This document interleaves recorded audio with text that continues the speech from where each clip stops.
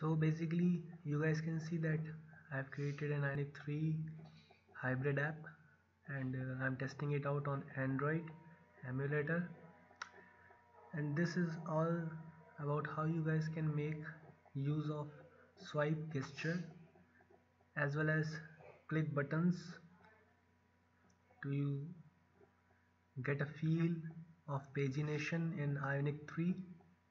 And I've searched through the Google and I didn't find any such example or a video that shows how you guys can use the swipe gesture to change the data dynamically coming from the database or any API.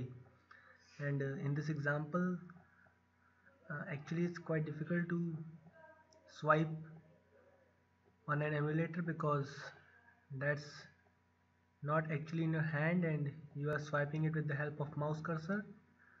So it took me about some time to get used to it. And secondly, I've used a public API for fetching the data.